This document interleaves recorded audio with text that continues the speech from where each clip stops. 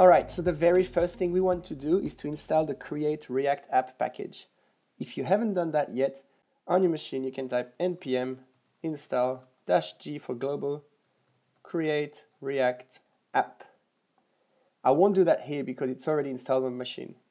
If you haven't done that, go ahead and do this and then come back to the video.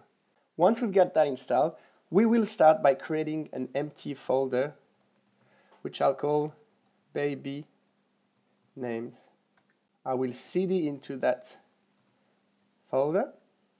And now in here, we can create our app, like you guess, with create React app. And let's call it baby-names. That will be the name of the application. Press enter. This will take a little while to install, so I'll fast forward and see you on the other end of it.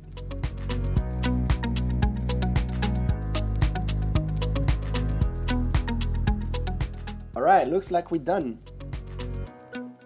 We can see here npm start starts the development server.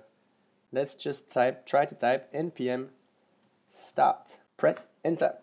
Hey, classic error, and you're all gonna do this at some point. I forgot to cd actually into the app name.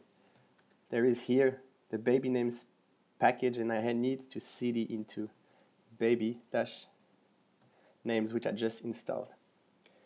So let's clear that up. Take number 2, npm start.